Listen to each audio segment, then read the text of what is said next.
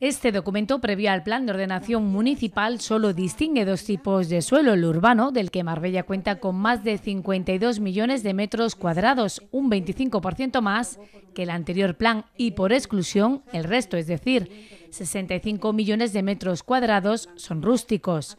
Este documento previo recoge los criterios sobre el modelo de ciudad que se busca. Entre ellos se prioriza la ocupación racional, reservando espacios verdes y zonas libres.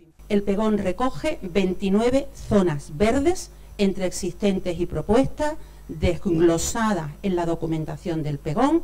Algunas de ellas pueden ser, por citar, como los 16 parques fluviales, la ampliación del Parque del Lago de las Tortugas o de nueva creación, como es el Parque de Siete Revueltas en la zona de Alicante.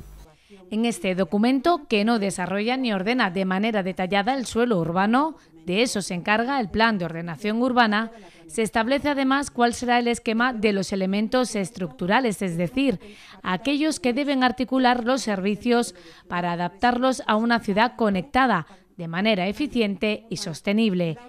Se apuesta por crear un eje para aprovechar el espacio viario y la zona de aparcamiento, reordenando e impulsando nuevos accesos en las principales vías, como la A7, y optimizando además el uso de la autopista de peaje con bonificaciones y nuevos acuerdos de usos.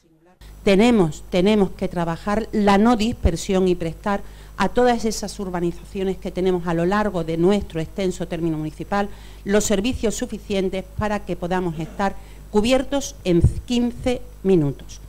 En cuanto a los equipamientos, el PGOM recoge los sistemas generales, dotaciones comunitarias con 19 propuestas como estas. La ciudad de la educación y el conocimiento en San Pedro, el área deportiva de Guadaiza, el aula del mar en Marbella, 6 áreas polifuncionales muy importantes ligadas al emplazamiento de las estaciones previstas para el nuevo trazado del corredor ferroviario del tren litoral de la Costa del Sol.